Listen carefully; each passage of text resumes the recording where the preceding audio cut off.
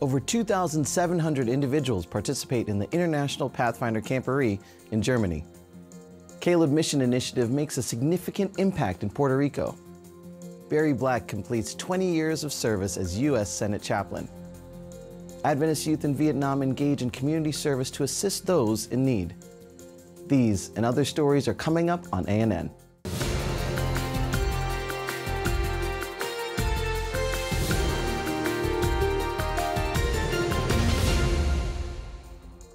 The 14th Pathfinder Camporee for Southern and Western Europe occurred at Friedensau University in Germany from July 31 through August 5, 2023. This event, held every 4 years, brought together over 2,700 young individuals and leaders from 14 countries in the inter-European region.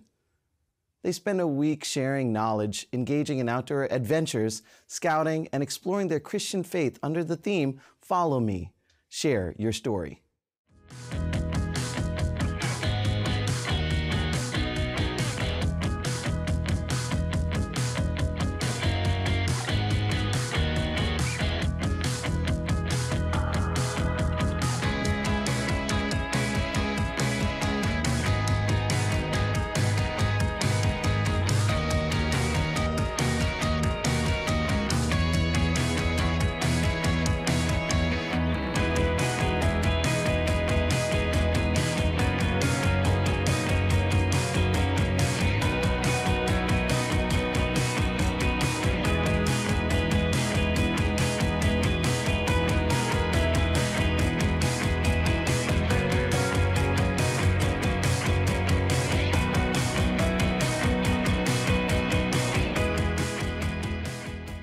The culminating moments were on Friday and Saturday nights, featuring a significant baptism ceremony where 14 young people dedicated their lives to Jesus, and there was a presentation of the Christian musical, Jesus, the Musical.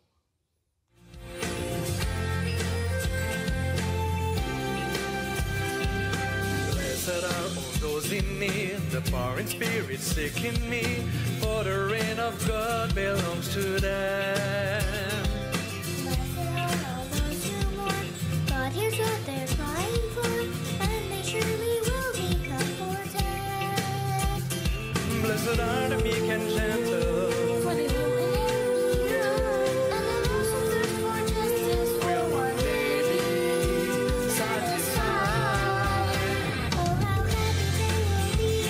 Oh, what mercy to receive! for the mercy that I offer, I will freely give to them. Oh, please forget you all.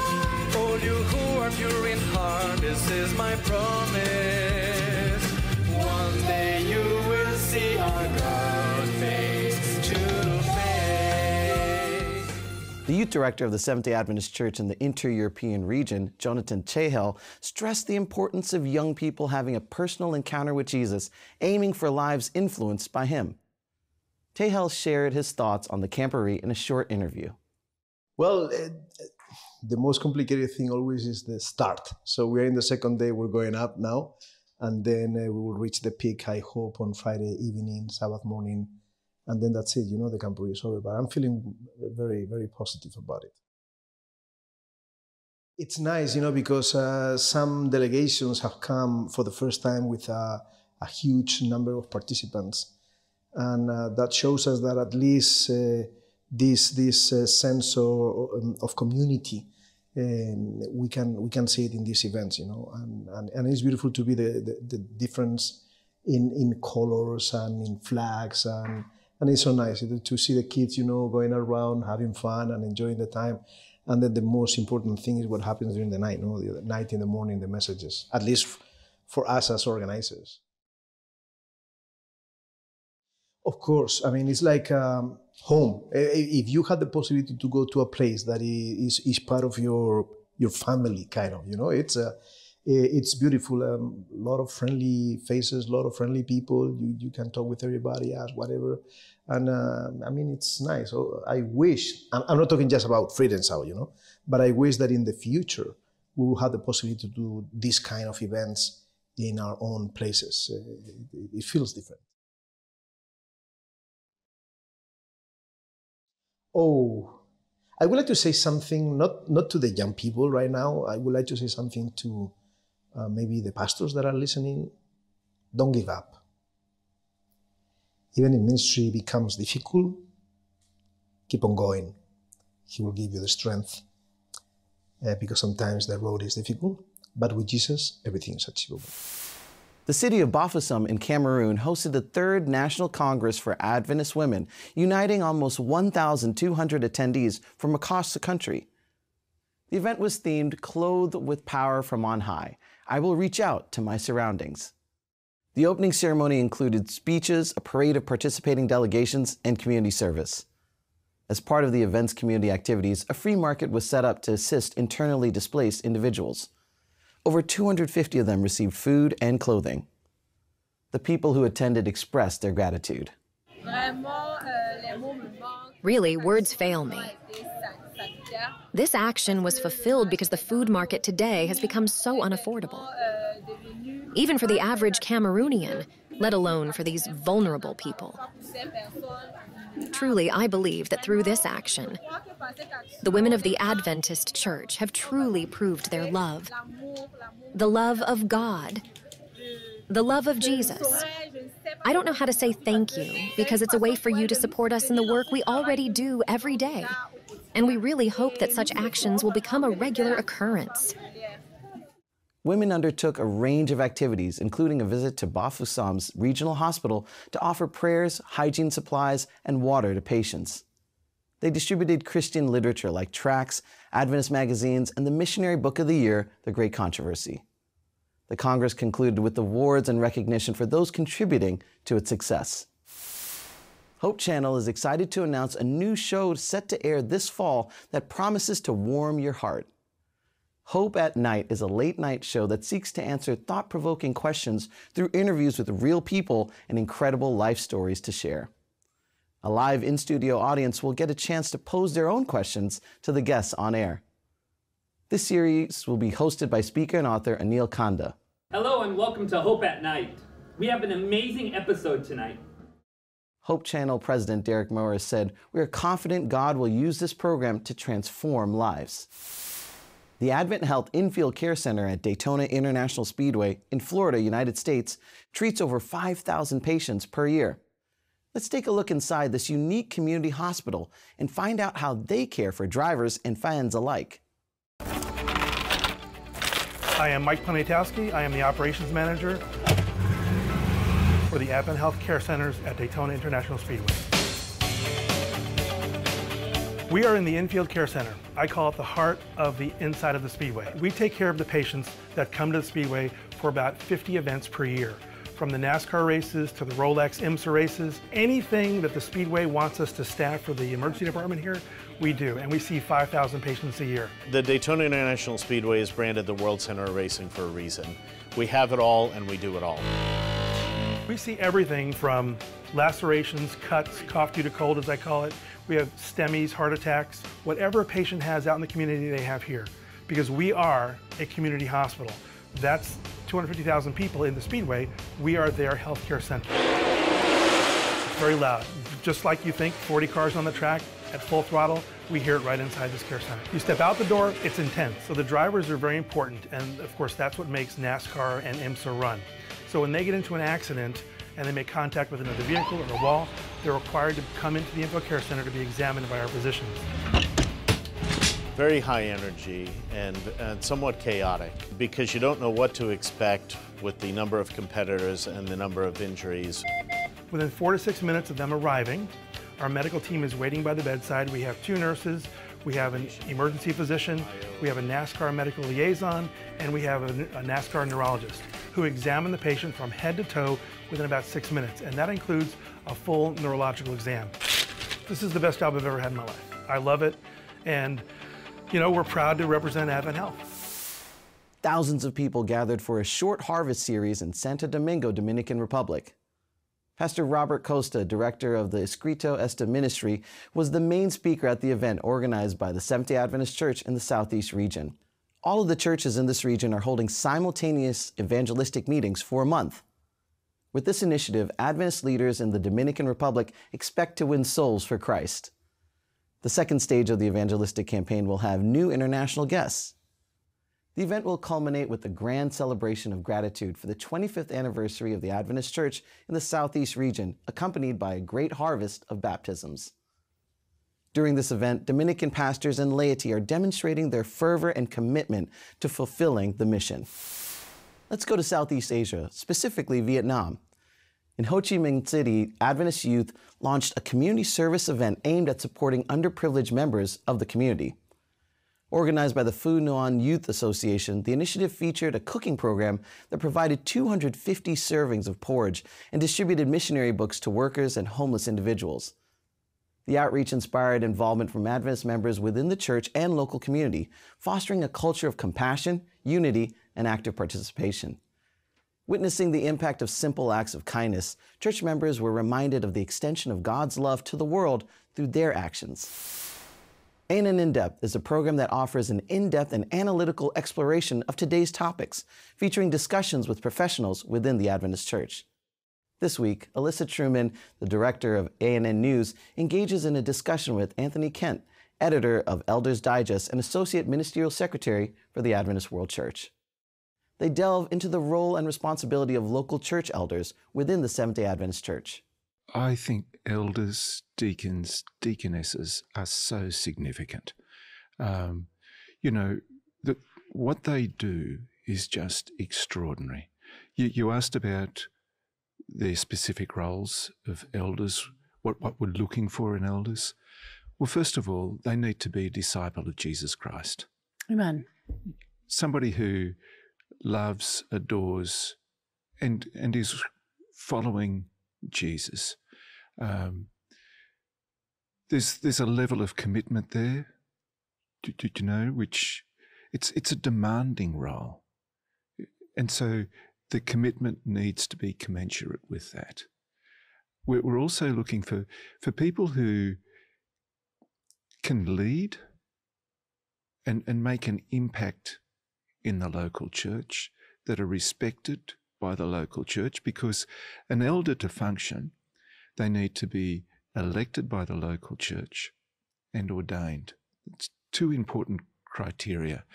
And so by being elected, it's an indicator of the respect and regard and the recognition of the qualifications of that individual.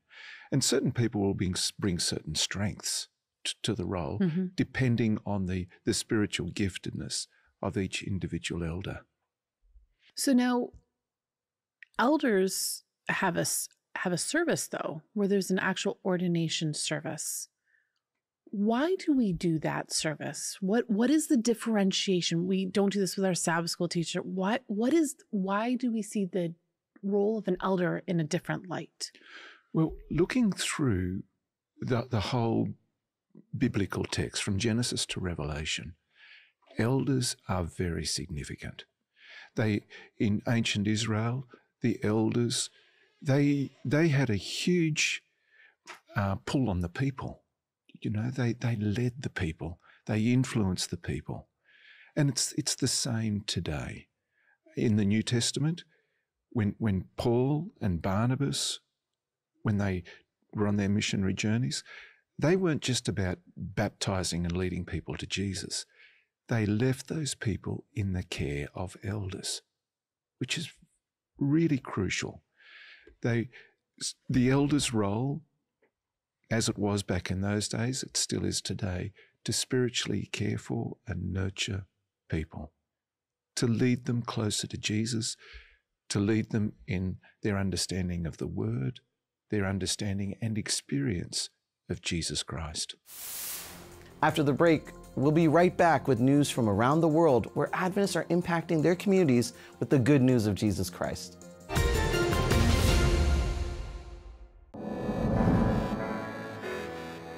One of the things that I like to do here in Washington, D.C. is on Valentine's Day to go down to Union Station and give long stem roses to the bag ladies, to the beggars. For as often as you have done it unto the least of these, you have done it unto me.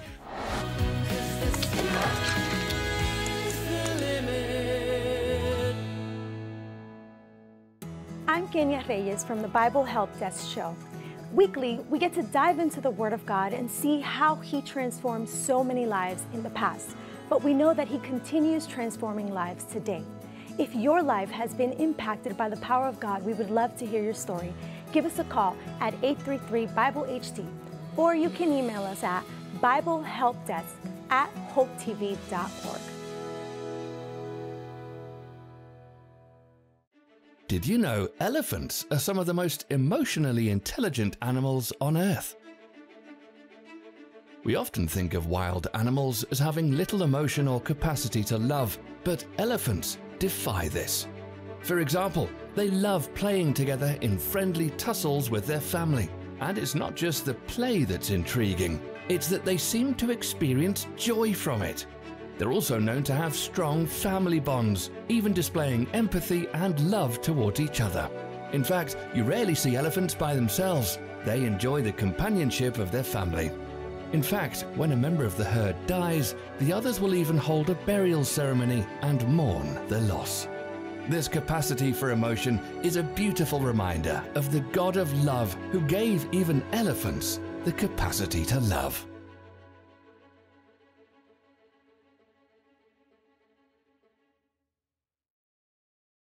My brother's unexpected death shocked me into changing my life. A friend of mine said, "Why don't you do a triathlon?" So I swam and rode and ran until I discovered life is more than just human strength. I race because my health matters. I believe because my faith matters. I'm Ed, I'm a Christian. I am an Ironman, and I've discovered my whole life matters.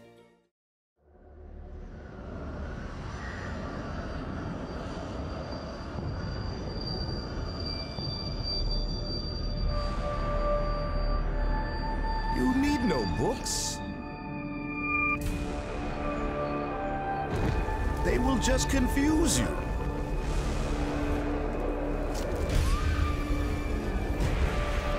Naomi, what's wrong? We have to go. Now.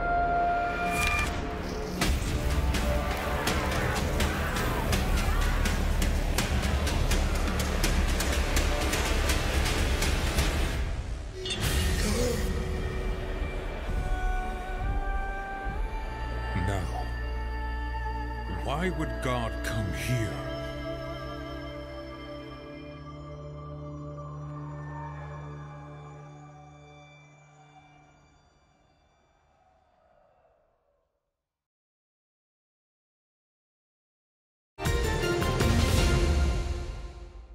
A group of 19 young Seventh-day Adventists from across Puerto Rico participated in a mission impact trip and table tennis tournament in Utado, a mountainous municipality in the central northern part of the island. During their visit, they engaged in various community service activities, such as distributing food to low-income families, cleaning streets, painting homes, mowing lawns, and visiting government agencies and homes.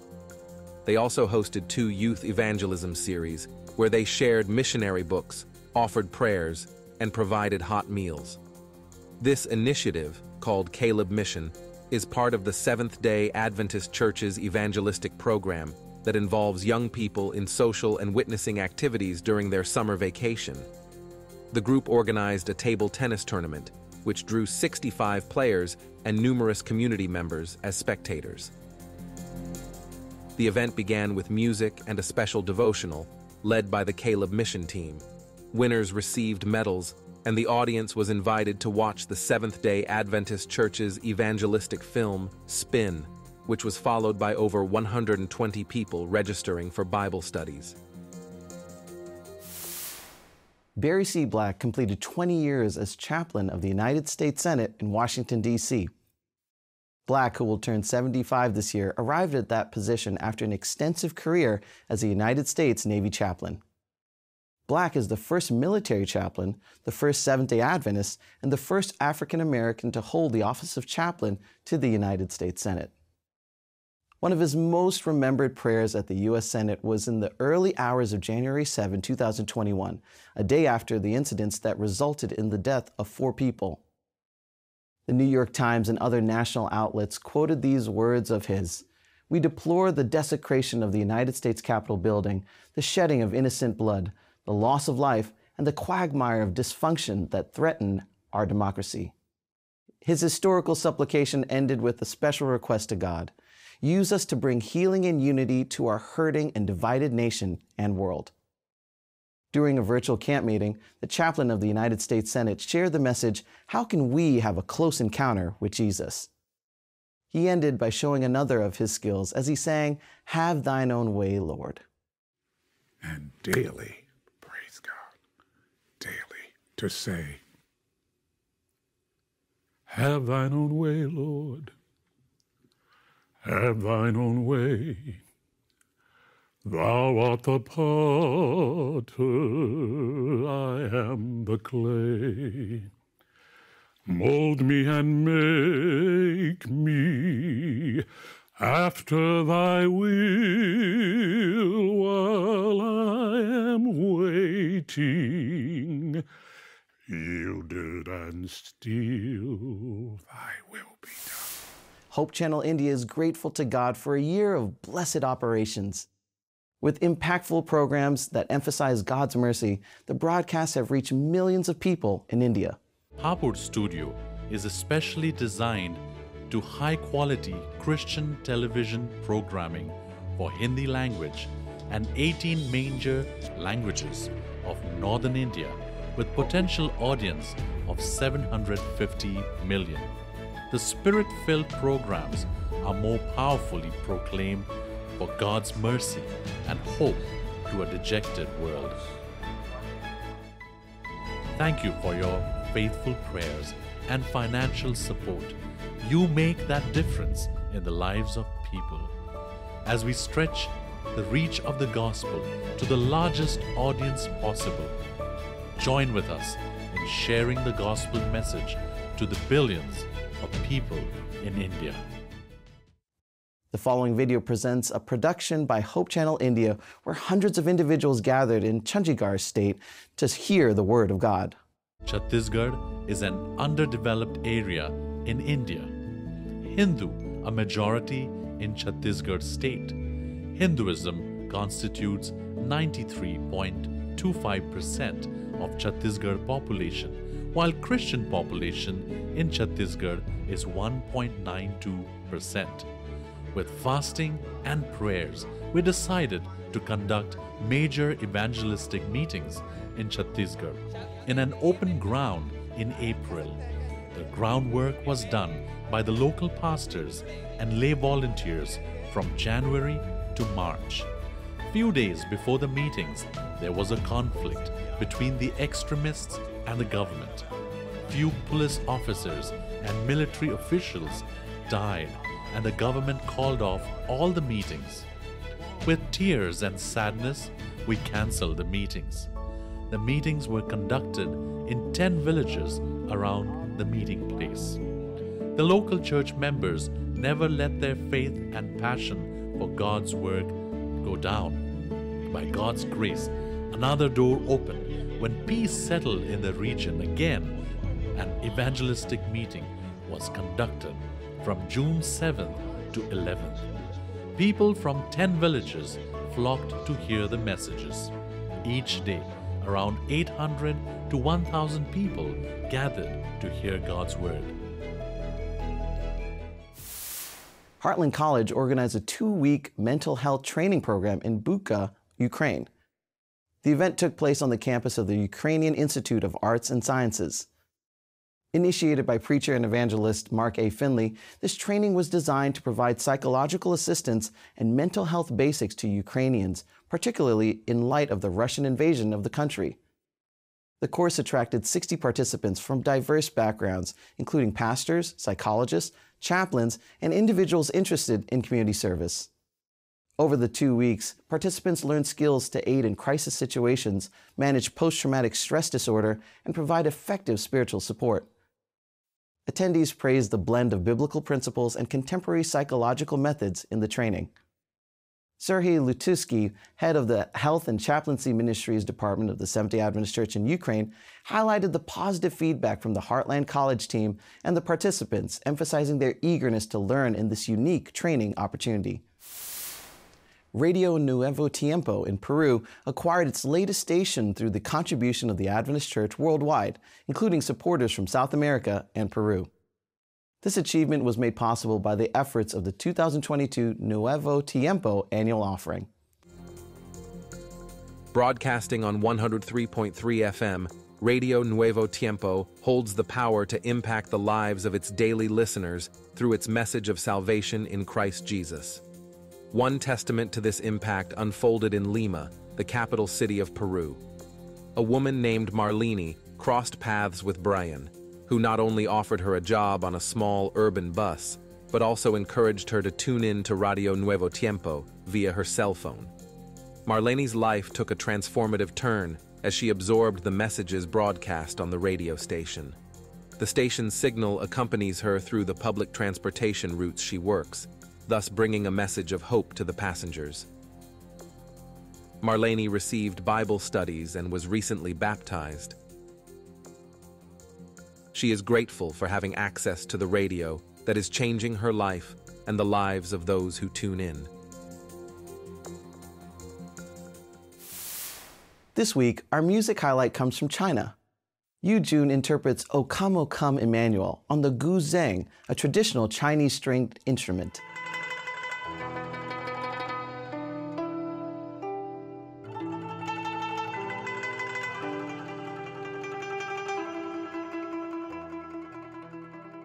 She is part of the Chinese Union Mission of the Seventh-day Adventist Church.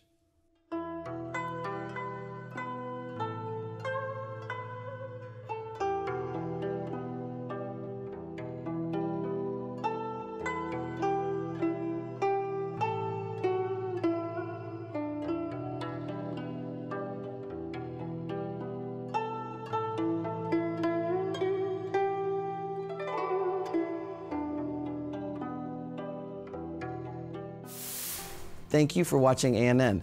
Join us next week for more news from the headquarters of the Seventh-day Adventist Church. Did you know the Seventh-day Adventist Church has a YouTube channel where you can watch ANN Video, ANN In Depth, and plenty of other amazing videos on prophecy, health, and Bible study? Just go to YouTube and search for the Adventist Church. Make sure you click the subscribe button so you never miss a new video. And remember, leave a comment or a prayer request. We have a team dedicated to praying for you 24 hours a day, 7 days a week. Before we say goodbye, we'll leave you with some good news from the book of Jeremiah, chapter 29, verse 11. For I know the thoughts that I think toward you, says the Lord, thoughts of peace and not of evil, to give you a future and a hope. That's our program for this week. And remember, you can always visit adventist.news for daily news and videos. Until next time, when we will have more news of faith, love, and hope. God bless.